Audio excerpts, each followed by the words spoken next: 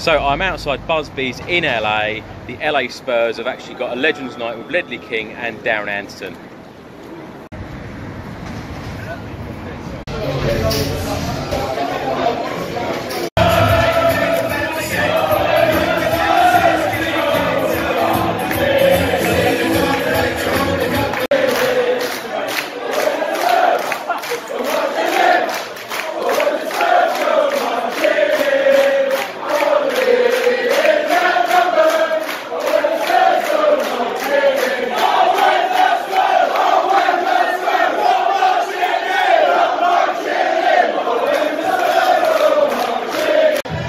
The LA Spurs welcomes you along with Tottenham Hotspur and Busby's. And we will not forget our special sponsor, Heineken. Also from Busby's, we want to recognise Donald and Ryan, owners and managers of the place. So we want to thank them very much for giving this place to us. In minutes, we're going to have our special Legends guests, Mr. Ledley King and also Mr. Darren Anderton. But before we do that, I'm going to bring up a few people on the stage that helped make tonight the special night that it's going to be and some of the activities that you've enjoyed. I'm going to bring up our current Spurs chairman here at LA Spurs, Mr. Brian Moore. Give it down. I'm going to bring up Mr. Jonathan Rosenthal. Miss Kate Suckham, our webmaster, mistress, whichever she likes to be called.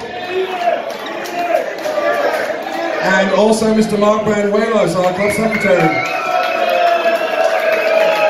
In absentia are Greg Palmer and Mr. Bill Crippen. I'm going to hand the mic briefly to our chairman here to make a couple words before we proceed. Hello everyone, I'm Brian Moore from Dagenham in Essex. Let's hear it for Essex! Anyway, when we started, or when Rolf started this 13 years ago, when we all used to meet at Rolf's house or Greg's house or one of the pubs, we never thought it would become this. And we just want to thank everyone. We love Tottenham, and I'll pass the mic to Jonathan.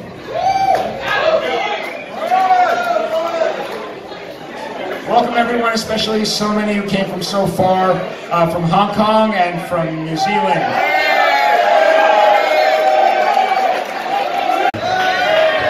And t-shirts are on sale for $20 in the lobby. Don't forget that too. And of course, this night would not be remiss with a certain Mr. Graham Rudge. Graham and I, come on up, Graham. Graham started the LA Spurs with me way back when, in the late 90s. So Graham, say a couple of words.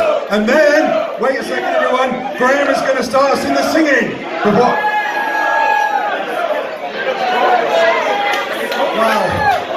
I don't want to talk as loud as Rolf, so I want everyone to kind of hear me, so I'm going to talk a little bit softer.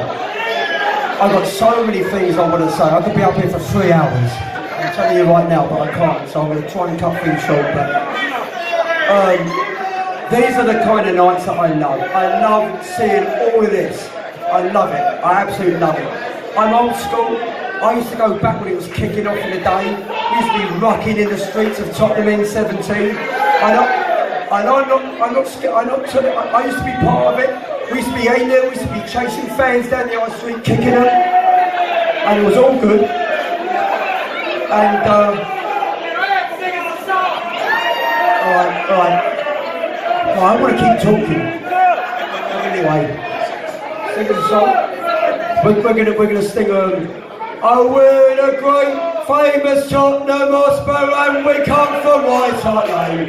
And everyone in football knows we always play the same. Oh, we love the team, we love the town, and so the story's told. That we're the famous Tottenham, we're the greatest of them all.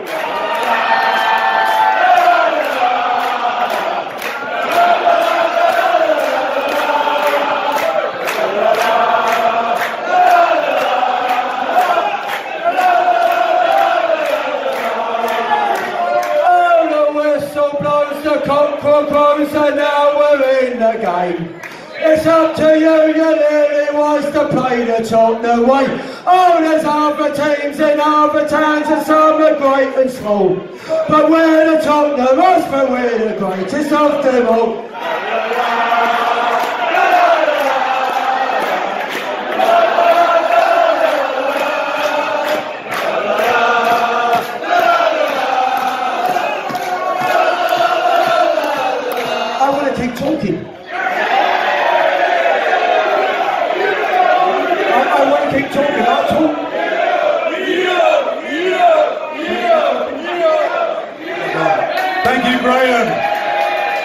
Graham is legend.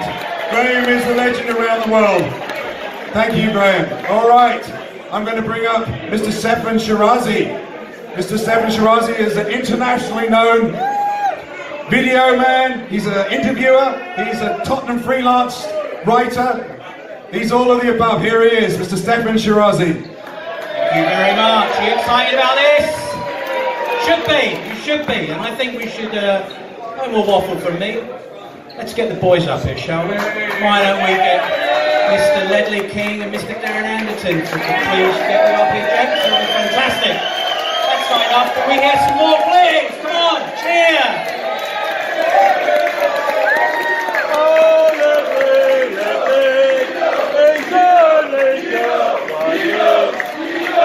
I know you can do better than that. Come on, let's give a big shout for these boys. Come on.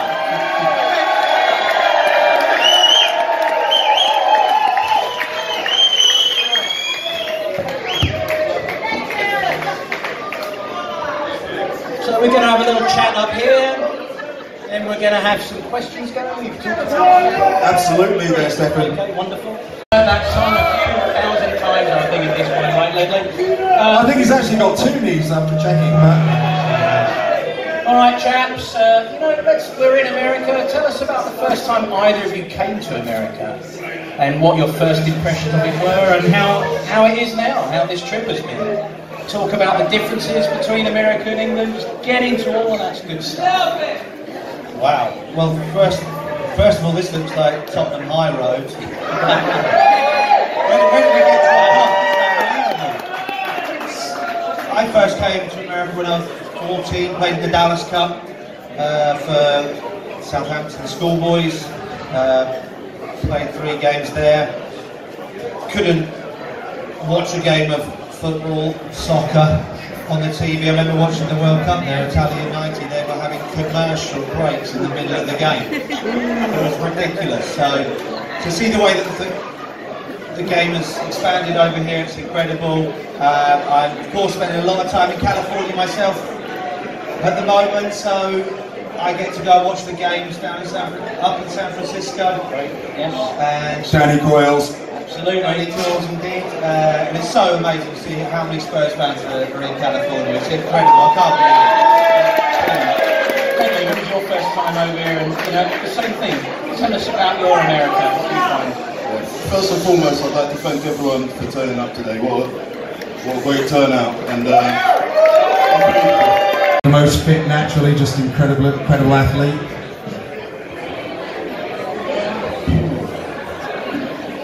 yeah, Gareth Bale.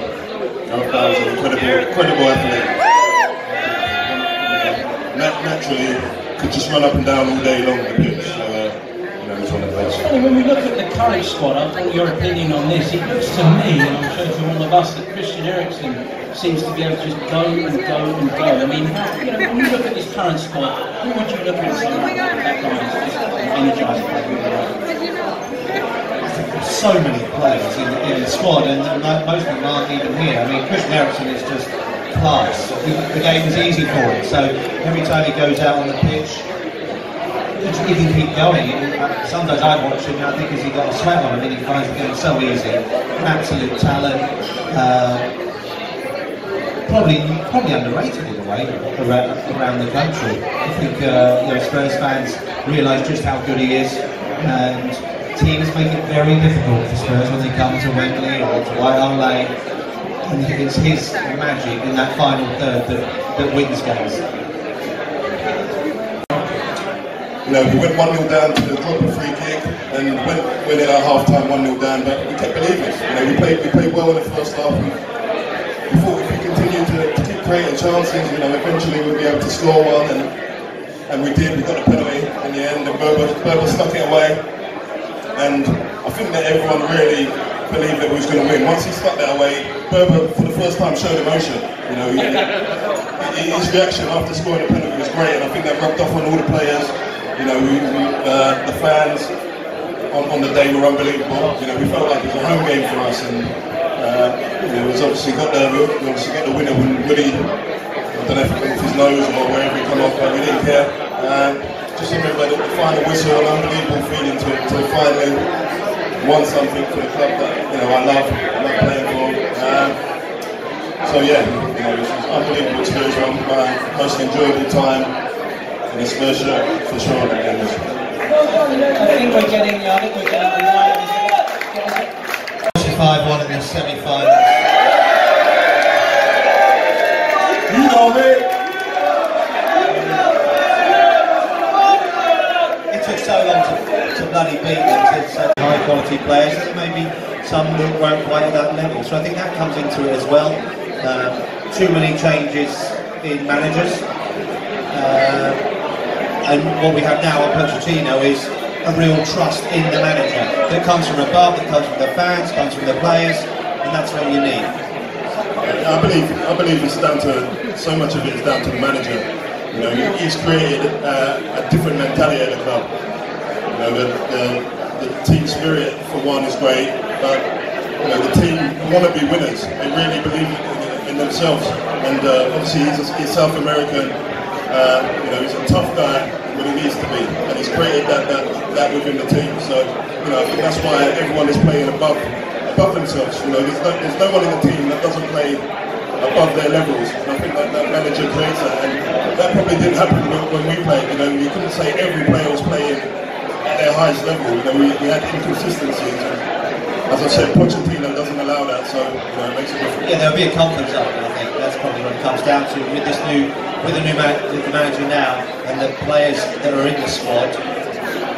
You can't be comfortable. You can't be guaranteed to play. You've got to do it week in, week out. I'd say in my day, first 5 or 6 years I was there, there's certain players that would get into a comfort zone. They knew no matter how they played, they would be playing next week.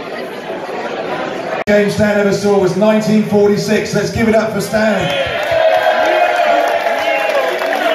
You know.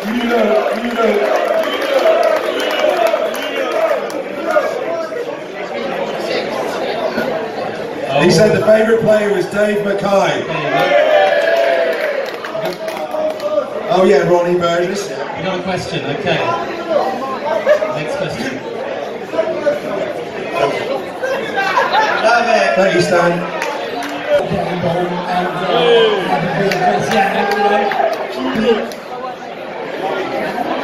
Well, for me, the injuries were just a real frustration, a media thing. That stupid name came out because I was one of the first on the team sheet for England right before Euro 96. Am I going to play? Am I not going to play? Became big news. Thankfully, I made the tournament. It happened again 2 years later. I guess in a way it's a compliment to the media. Every week wanted to ask when I was going to be fit, instead of talking about how the Spurs were playing. But for me, it's a media thing. It's garbage. Of course, I hated missing any game, but I had a spell 2 or 3 years where it was an absolute nightmare, and I would do anything to have played so many more games. Of course, I played lots and lots of games. People have played a lot less in their careers, but it was just a name that came out and it stuck. Darren, didn't you play more Premier League games than the Tottenham player in history, from what I understand? Yeah, I believe so, which is very nice. Worse for players than when they're injured. It's really difficult, and it seems to be. We was talking about this the other day that when players don't have a long-term injury, they come back and they seem to overcompensate different parts, and it seems to be the beginning of problems for some people. It's very difficult. It seems like at times there's nothing you can do. You get one injury right, and then something else pops up. So. First of all, I want to say welcome to Los Angeles. Speak up, Marlon. Speak up. Los Angeles is San Diego. So, welcome to Los Angeles. 3 years ago, I asked you, Frito, about your coaching badges, and I'm sorry I was never able to follow up with that question and answer your Nashville. But I have a different question now.